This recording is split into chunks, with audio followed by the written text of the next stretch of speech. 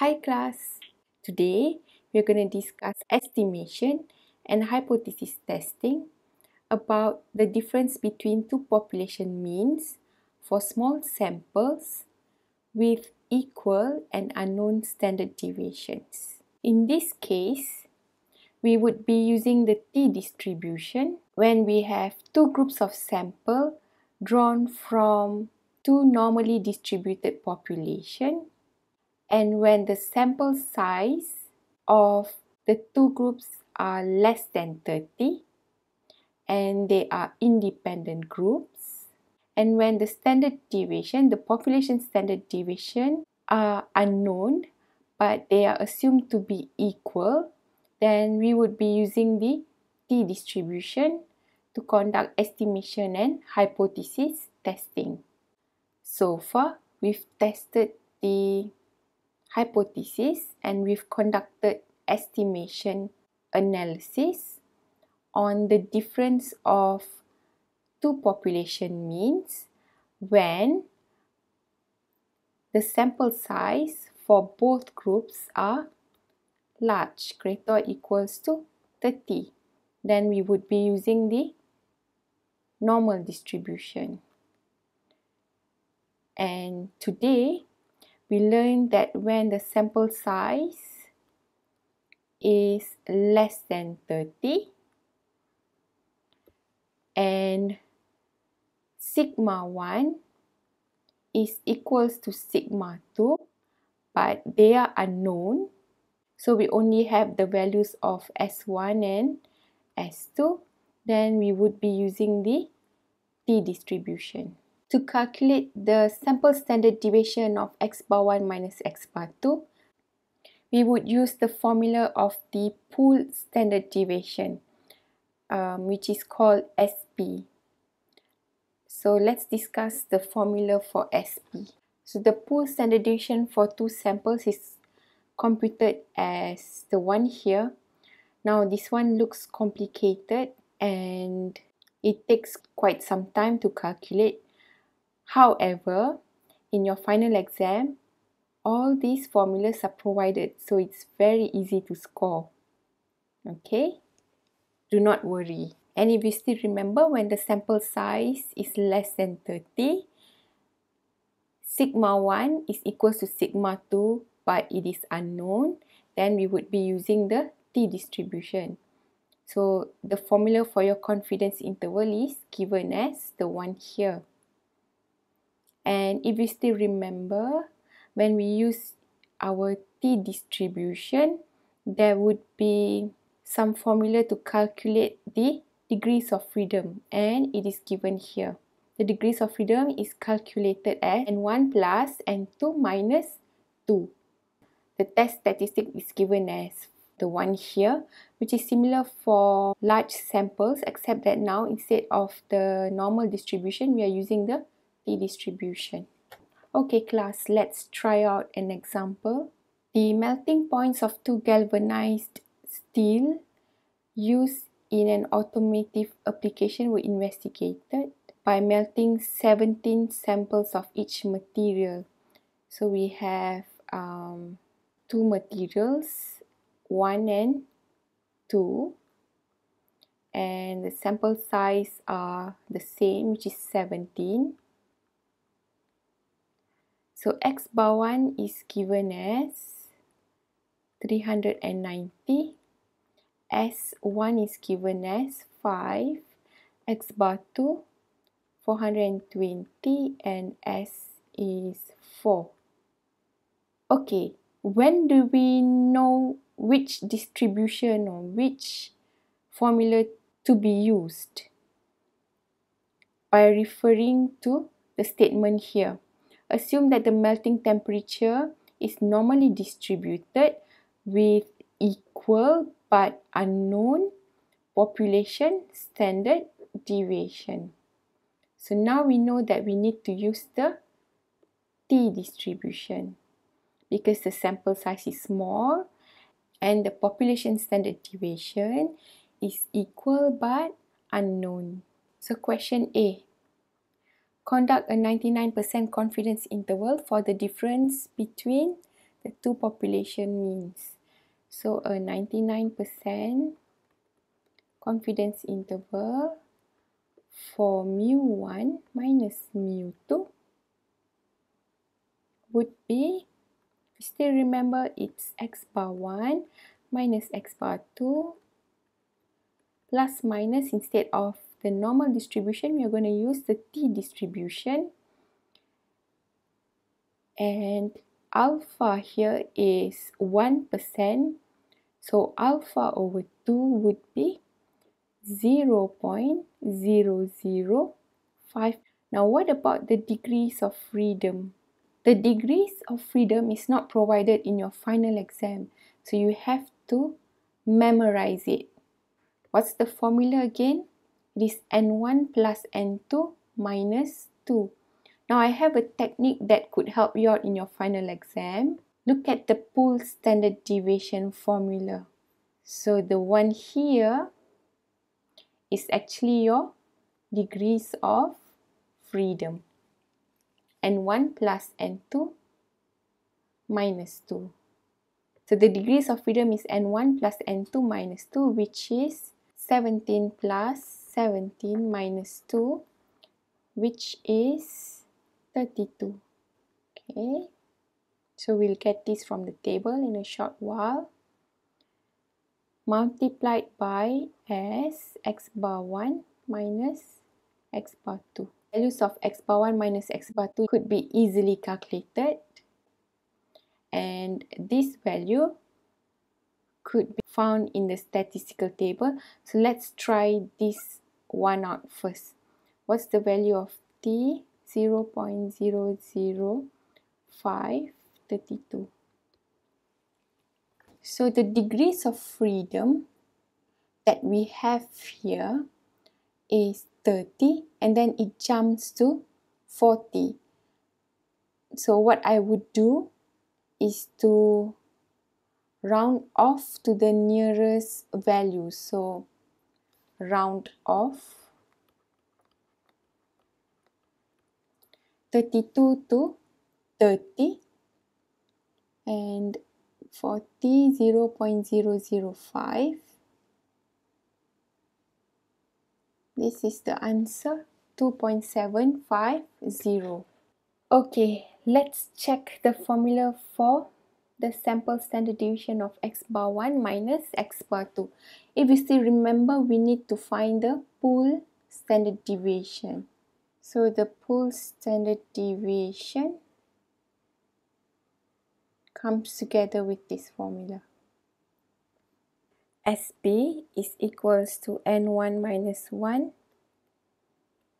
times S1 square plus N2 minus 1 multiplied by S2 square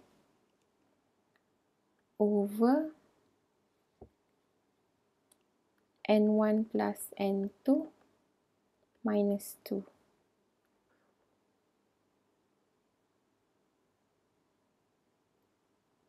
So this would be N1 minus 1 is 16, and S1 square will be 5 square plus N2 minus 1 is 16, S2 square is 4 square divided by N1 plus N2 minus 2 is 32 square root. Okay, so I invite everyone to use your calculator with me. You would get the answer as 4.5277. Next, to find the sample standard deviation of x bar 1 minus x bar 2, the formula is SB square root of 1 over N1 plus 1 over N2. This gives us 4.5277 multiplied by N1 is 17, N2 is 17, and we get it as 1.5530. And so the 99% confidence interval would be, what was x1, x bar 1 and x bar 2? 390 and 420. 390 minus 420 plus minus, the t is 2.75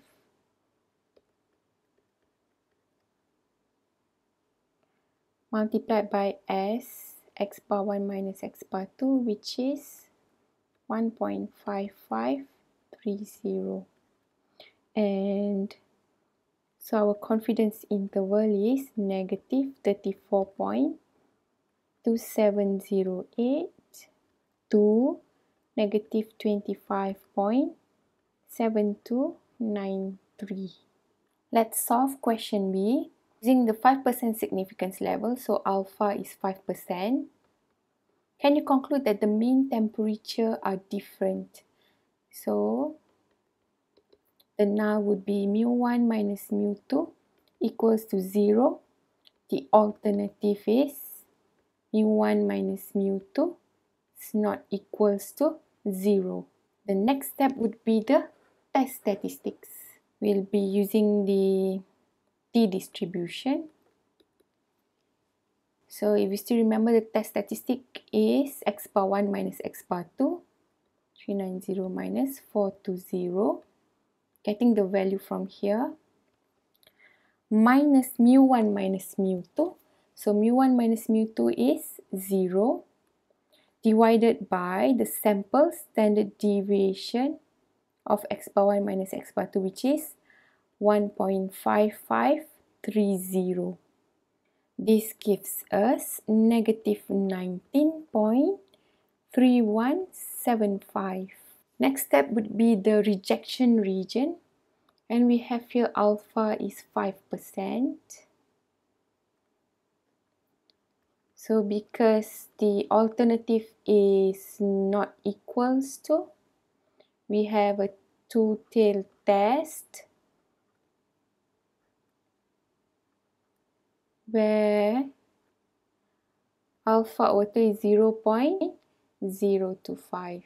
So now we need to check the t-distribution table. For alpha 0.025, and the degrees of freedom remains as 32. So we are gonna look for the degrees of freedom 30, which is closest to 32, and alpha is 0.025. So our t value is 2.042. This would be negative 2.042, and this would be 2.042. The next step is to compare the test statistics with the rejection region.